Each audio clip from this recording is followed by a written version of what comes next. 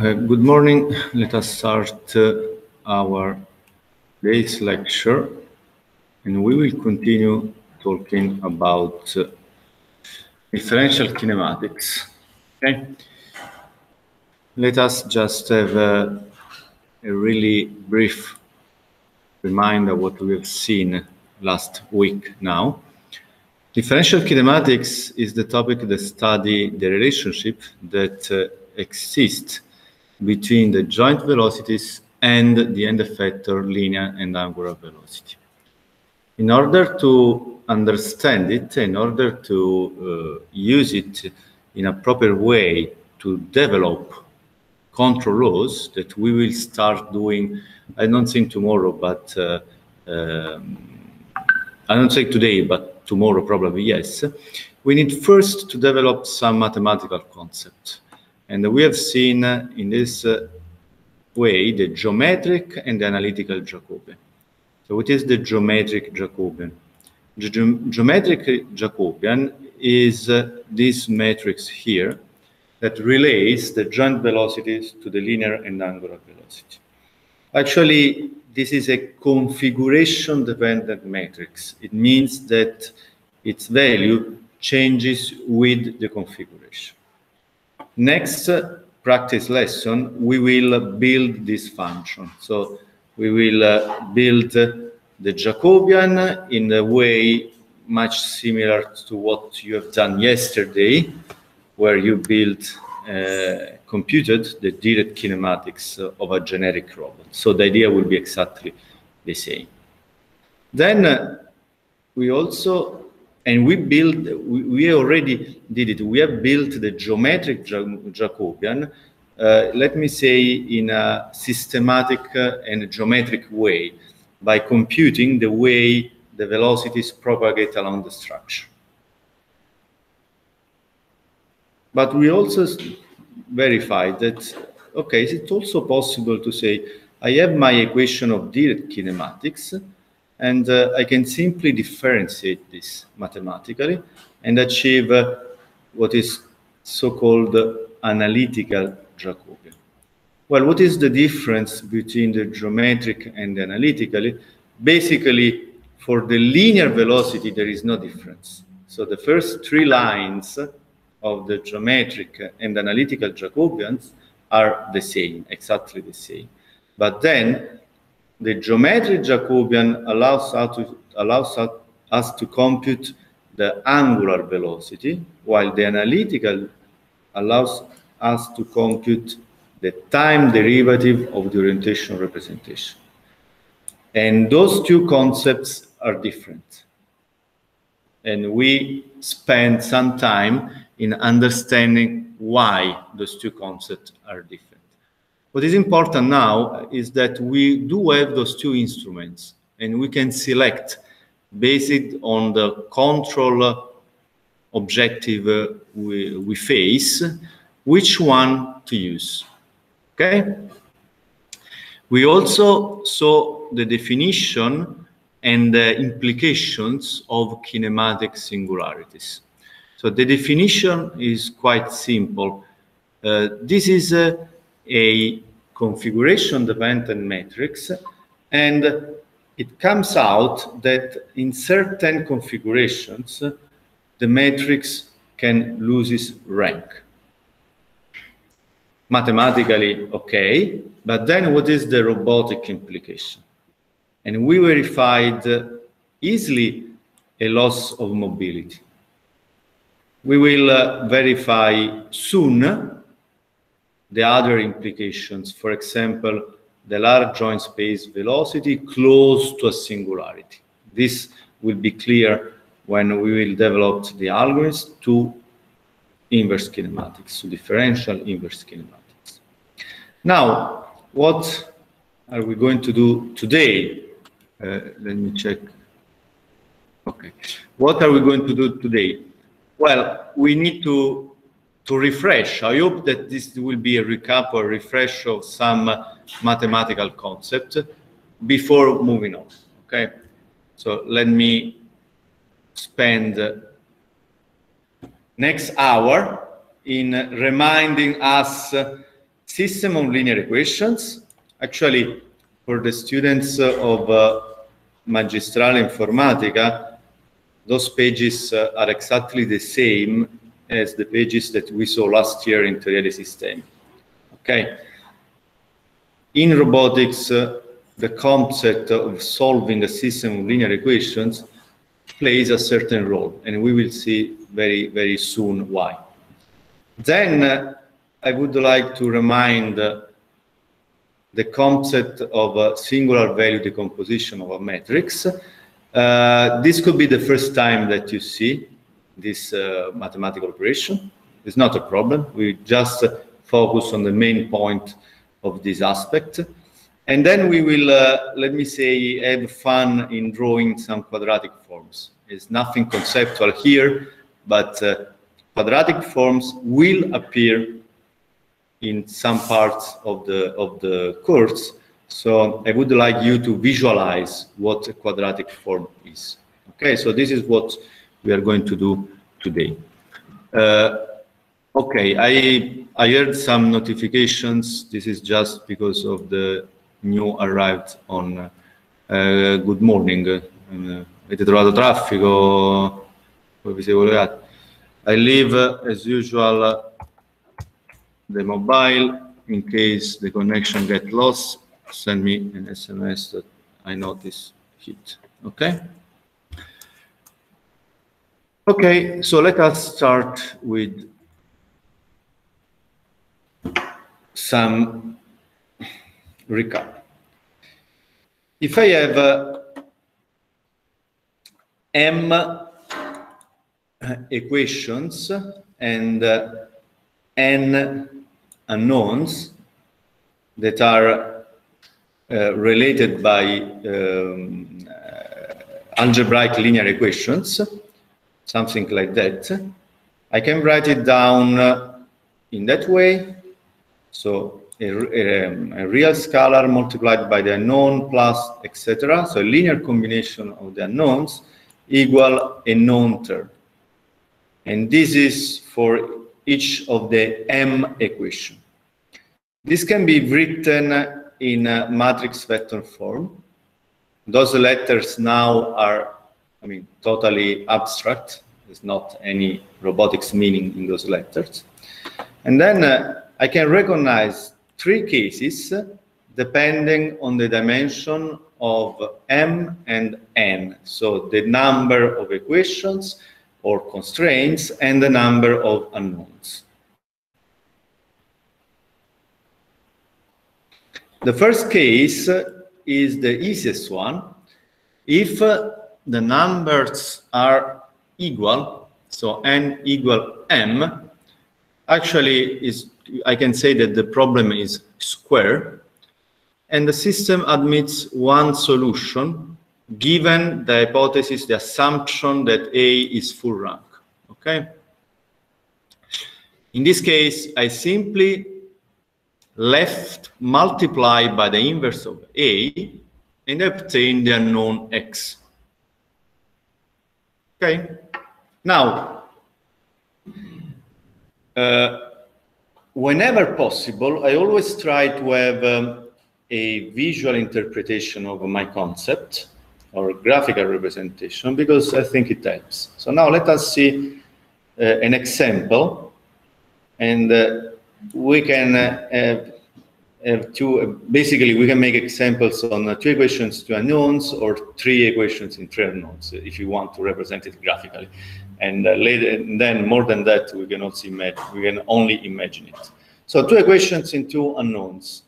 Two equations totally randomly, and each of the two equations represent a line in the R2 space.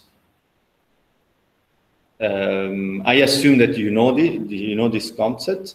So the line where x1 is the x-axis and x2 is the y-axis. Okay. Each of those two is a line. Now this is the line, this line, and the second equation is this line. Now each point of the line satisfies the corresponding equation. It means that each point here of the blue line satisfies the first equation. What is the only point in R2 that satisfies both the equation? Basically, the intersection between the two lines. Okay? The assumption that the lines are not parallel is the same as asking A to be full rank. Okay, so this is the inverse of A, and the solution is basically only this one. Okay, this is the easy situation, and I assume that you all had this in calculus. Then, what if I do have more constraints, more equations than unknowns? At high school, I mean, the teacher just say, okay, this cannot be solved. It does not meet a solution. Actually, this is a very frequent situation when you do identification, okay? Because you do want more measurements in order to have to counteract the effect of the sensor noise. So if we don't have a solution, what we could do is to try to design an optimization problem where we do minimize something. So what is the more, I mean, intelligent variable to minimize? The error. I do know that y minus ax cannot be 0 because I do have more constraints than unknown, so I do not have a one single solution, but I can try to minimize the square norm of this one over, of course, the unknown x. If I follow a calculus textbook, I do know that I can more or less easily find the solution. The solution is achieved by means of the pseudo-inverse of the matrix A, and this is called the left pseudo-inverse of the matrix A. The pseudo-inverse can be computed. The symbol is a dog, this kind of strange cross.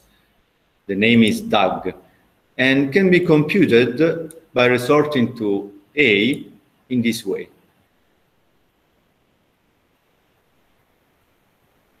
And this is the graphical representation of what I just said. More equations than unknowns, 3 equations in 2 unknowns. Each of the equation is a line. They do not intersect in one single point. I do ask my optimization argument to minimize the error, so a kind of distance from the 3 lines of the solution. And then this is the closest point. It's in italic because I can select various kind of norm, okay? Just pay attention. Here, the matrix A is 3 by 2 because it's given by the coefficient 15, 10, 3, 10, minus 30, 10. Its pseudo-inverse is 2 by 3, okay? Because x has dimension 2. This is the pseudo-inverse. This is the vector of known terms. So here, the right-hand side of the equations, and this is the solution, okay? I know that this vector here does not seem to be really, in the center of I should check why, but let me say that this is the mathematical solution. Okay. Then, if I have more unknown than equations, I'm in the situation where the system admits infinite solutions. And this is the most interesting situation in robotics. We will spend some time in trying to understand this situation, okay? If I have infinite solutions and I want to somehow put it in automatic control, the fact that I want to solve this system of linear equations, I cannot accept any ambiguity. I cannot have infinite solution. I have to select one among the infinite solutions. One possibility is to say, okay, why don't you take the minimum norm solution? Why so? Because usually this is related to some energetic concept. So having the minimum norm is more or less always a good idea, okay? So I'm looking for x that minimize this. And of course, the trivial solution is 0, but subject to the constraint, so the equations, is not 0, the solution. I find the solution by resorting to calculus textbooks, and the solution still is a pseudo-inverse. The name is still pseudo-inverse. Now it's a right pseudo-inverse, and this is its notation. I mean, it's the way you can compute. From the symbolic aspect, the symbol, the notation is the same because there is not ambiguity, okay? Matrix A, in this case, has more line than column. We say high rectangular, but I think high rectangular is only Italian. In English, you don't say high rectangular for a matrix with more line than columns. And there is no ambiguity because you cannot implement this one for the other case, for the low rectangular matrix. Okay, so there is no ambiguity. However, I have infinite solution, so this is the minimum norm. What if I'm interested in all the others? I can write the generic solution in this way, and we will spend a few minutes on this. So now let us just see the equation. I take an arbitrary vector in the domain of the unknown, and I multiply by this matrix that is a null space projector. It means that this operator here projects the arbitrary vector in the null space of A. It will not affect the solution on Y, and we will see it a little bit later. Okay? What is the graphical representation? Basically, it's just one line, one equation in two unknowns. All the points of the line are the solution. Only the red point here is the minimum norm. All the other points can be obtained with this formula. Okay? In some cases, I just do want to have the minimum norm solution. In other case, I do have good reason to move around, and we will see why. Okay? Sorry. This is simply a recap of the recap. Okay, so this is simply one page where you do have all the situations together. Just don't remember that. Okay. What about my my program? I do a compute the pseudo-inverse. Well, in a mathematical language, as I just said, the symbol is the same, and it's the same for the two pseudo-inverse. The notation is the same, but there is not ambiguity. Okay? In the computer program that we are going to use for our exercise, all the three situations can be computed with the same syntax, this one. Okay, numerically solves the three cases. It's it's a matter of the implementation of Matlab to recognize which of the three cases he is. Okay.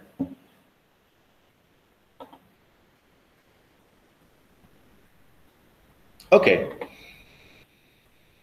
Now let us move on the singular value decomposition. This may be new for most of you. Can I ask how many of you have already seen a singular value decomposition? Well, and from Google Meet, any of you that already studied SVD?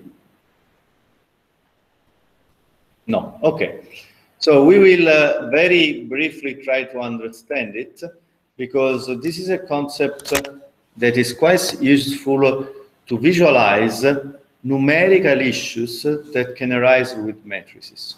Now, you may ask, why do I care so much at matrices if I'm following a robotic class? Because the Jacobian is a matrix, okay? The Jacobian is the simplest way to control the end effector. It will appear in all the control law, and it is a matrix that changes with the configuration of the robot. In some situations, this matrix can be a little bit weird, and I have to understand why and when. Okay, this is the reason why I want to verify also this concept of related to matrices. If I take a rectangular matrix, so generic dimensional matrix, the singular value decomposition is a decomposition of the matrix as the multiplications of three matrices. U sigma V transpose, where U is a square matrix with a dimension of the codominium, and it is an orthonormal basis for the codominium.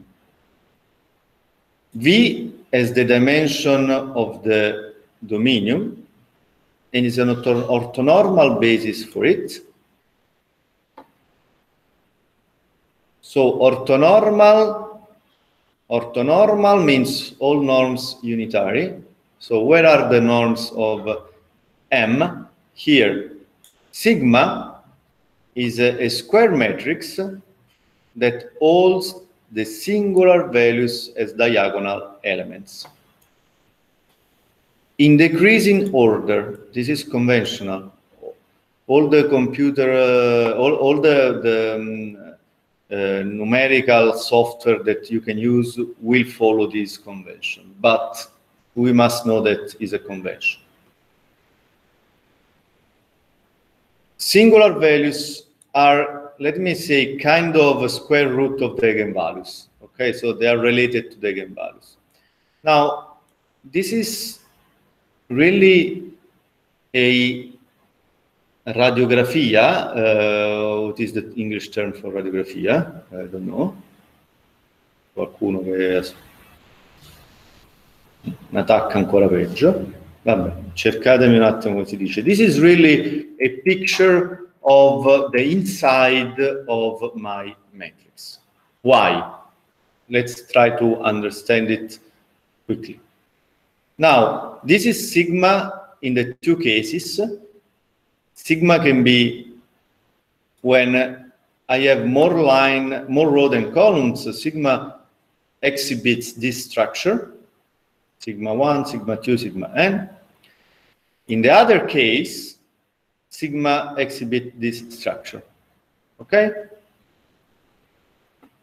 Let us try to have a visualization of those matrices taken from Wikipedia. Now, this is a generic M, matrix M. In this case, it's just 4 by 3. Now, U is the orthonormal basis for the codominium, 4 by 4. And those 4 columns has a different color because, I mean, different gradient of green, because those are a basis for Rm. V is the same for the dominium, and here is V transpose, so that's the reason why they appear as rows. Okay? And sigma contains the singular value in decreasing order. So this is a visual representation of the singular value decomposition. And those two additional graphical representation just tell me that U and V are orthonormal. Okay, so this is a way to say, okay, those are orthonormal. It means that if I make U transpose, I have the identity matrix of dimension M. VV transpose is the identity matrix of dimension N. Okay?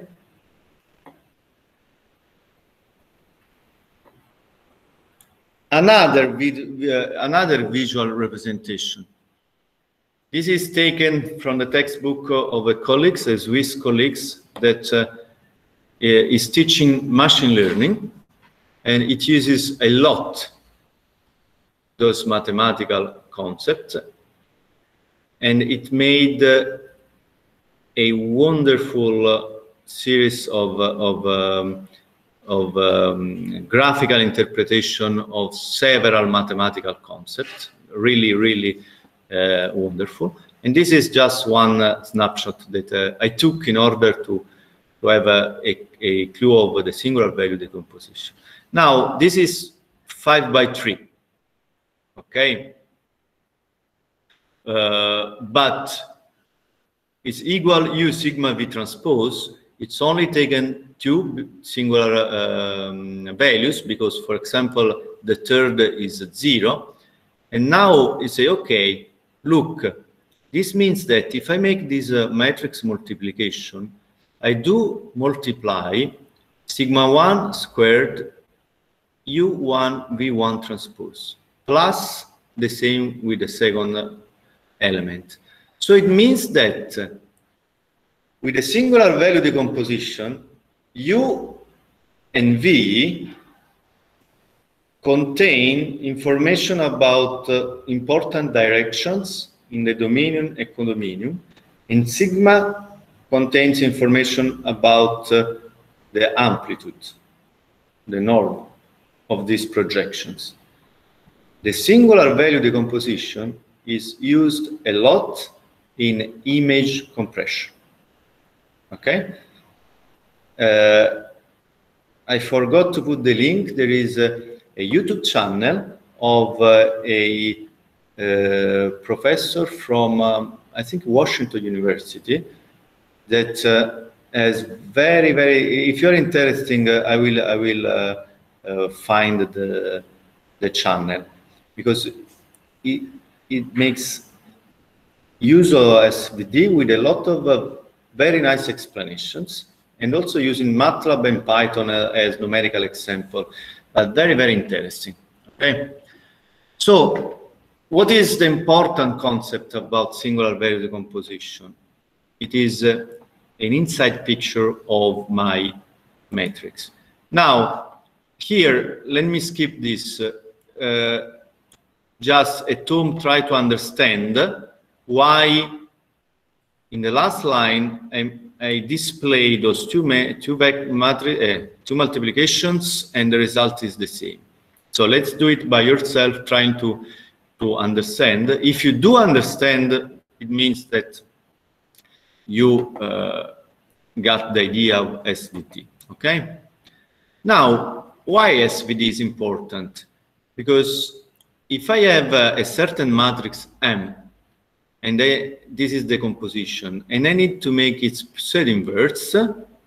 Now that the graphical representation is only for this case, well, the pseudo-inverse is very easily related to the SVD, because I have V, then I have the pseudo-inverse of sigma and a U transpose, where the pseudo-inverse of sigma is this one.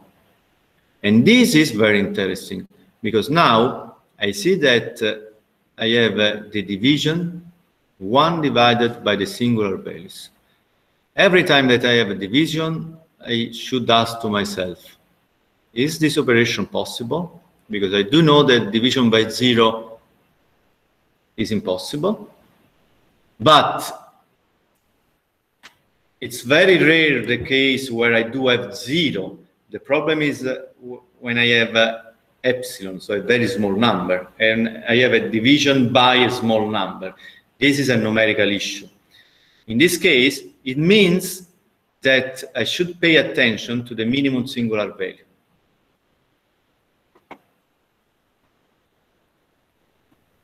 It means that if I have a check at the singular values, I have a matrix of the numerical conditioning of my matrix. Okay, this is an index of the numerical condition. Numerical balancing, whatever. Now, well, matrices are more or less complex, but now I have a way to say, okay, a division by 0, I know that for scalars is a forbidden operation, is nonsense in mathematical, is a numerically weak close to the 0. Now I can tell that that's the same concept as a singular matrix or a close to be singular matrix. Okay? The issue is similar to division by 0. So if we keep this in mind, it's easier to understand why I do not want to work close to a singularity with a robot. And I do remind that singularities can be found in the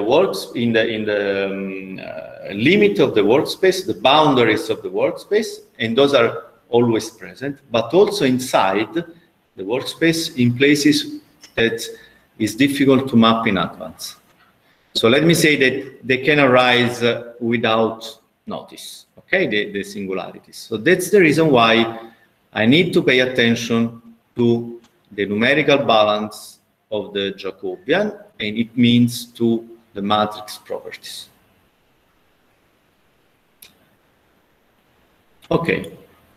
Now, let us just have the third topic. That is a simple, let me say, graphical representation of the quadratic form. This is something that the students of Magistrale Informatica may remember from Teoria dei Sistemi, and especially in the Kalman filter, because there is this concept shows up in the covariance matrix. So let us take an n by n matrix now and define its quadratic form in this way. So this is a scalar, x transpose multiplied by a multiplied by x is a scalar. Okay? We can define the matrix a positive definite, and the symbol is a larger than, this is not a 0, this is in uppercase O. Okay?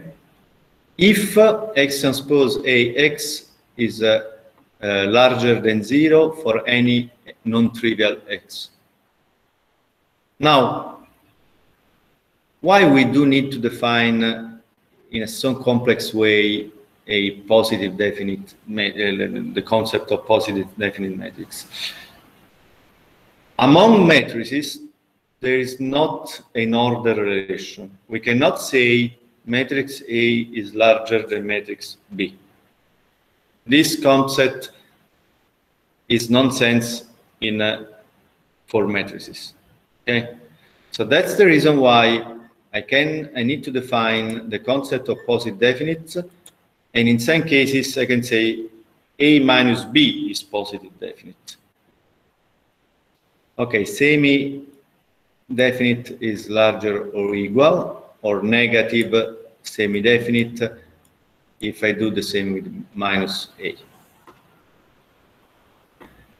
Okay, so this is the concept that I do need in order to check if a matrix is somehow, let me say, positive. So this is the generalization to matrices of the concept of being positive or not for scalars. I do have the possibility to check if a matrix is positive definite or not Well, I have a necessary condition if the diagonal elements are all positive. This is only necessary. It means that if a diagonal element is negative, I can claim that the matrix is not positive definite. But if they are all positive, I cannot claim anything about is being positive definite or not. And then I have, for example, two necessary and sufficient conditions. If the eigenvalues of the matrix are all positive, then the matrix is positive definite. So it's very easy to check if a matrix is positive definite or not. Here there is another way. If a matrix is positive definite, then it is full rank, and I can invert it. Okay? Okay, let us have a draw of a positive definite, the quadratic form of a positive definite matrix. So this is the quadratic form. Okay? F equal X transpose A X. This quadratic form is dominium, I mean, the matrix A is n by n with a generic n, and the value of the function is a scalar. The graphical representation is obviously possible only with n equal 2, and this is what we are going to do. Okay? I take n equal 2, I put x1 and x2 on the axis, on the horizontal plane. I take a positive definite matrix. I do know that this is positive definite, okay? Because I computed the eigenvalues, and those are the eigenvalues, so larger than 0. I do know that this is a positive definite. And I just compute this function for all x ranging from -2 to 2, here -2 to 2. And this is what I got. Now, let us have a look at this function. When x1, x2 is 0, the value is 0 because I multiplied by 0, then this is always positive and this is increasing. Actually, this is something that I've already seen. If A is the identity matrix, what is X transpose X? Can you tell me mathematically what is it?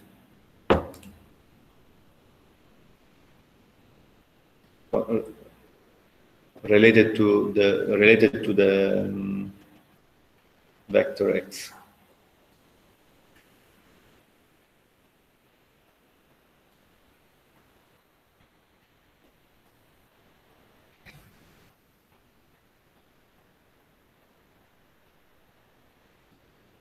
Let us assume that X is simply two-dimensional. Okay?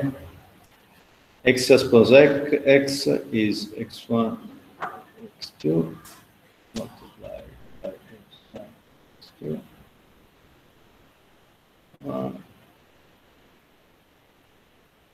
Now I have to make the multiplication. And this is x1 squared plus x2 squared. So what kind of operation is this one? What am I computing here?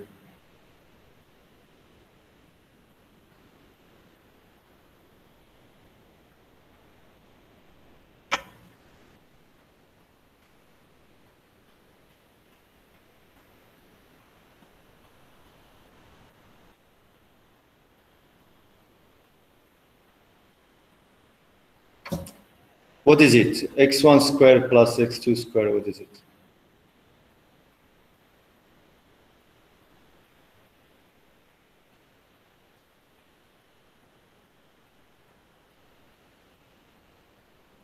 Grazie Pitagora, come siamo messi a Pitagora? Male?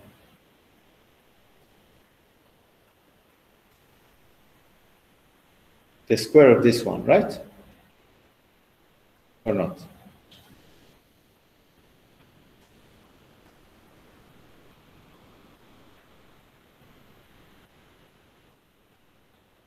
This is the square norm of X.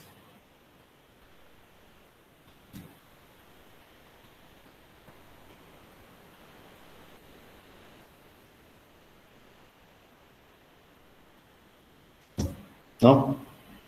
Okay. So when I do use a matrix A, let's define a matrix A like this one. Very easy. What I do have is that F is equal x transpose AX is 2x1 squared plus x2 squared. This is still a strange kind of norm, weighting differently the various components. And this is what we have seen in the covariance, the handling of the covariant matrix of the Kalman filter. But still, this is a kind of norm. So this is our quadratic form. Okay? So in our numerical example, this is what we are looking at. Now, if I cut my function at a certain level, iso-level curve are ellipses. The main axes are parallel to the eigenvectors. So I haven't computed the eigenvectors of A, but the main axes are parallel to those. And then the semi-axis of the ellipse are the square root of the inverse of the eigenvalues. What does it mean? The eigenvalues contains the information of how much my ellipse is scratched or rounded. Let us see, for example, the plot. If I cut my function where f is equal 1, the matrix is basically no matrix, so the identity matrix. Eigenvalues are 1, 1. This is actually what I'm doing. I'm computing x1 squared plus x2 squared equal 1. That is a circle, okay? And those are the two eigenvectors of the matrix A, basically the axis. If I change it only one eigenvalue, look, if I go forth and back, only the element Q2 of A is increasing. It means that the semi-axis on the corresponding autovector eigenvector is decreasing. Okay, this is just the draw of the function. And now, when I assign different from 0 elements out of the diagonal, I'm rotating the ellipse. This is just a graphical representation of my quadratic form.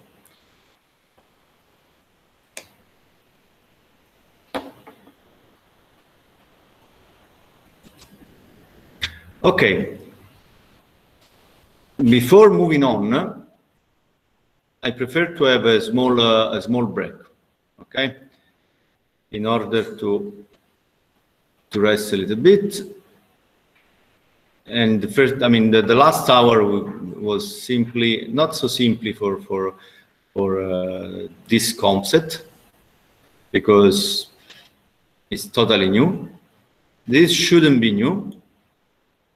And actually, I mean, quadratic forms, it's something that is already in your background. Of course, everything is, this is also new, because I don't think that you studied in calculus. It was already a topic that was not very common when I was a student. I think now you don't do it anymore.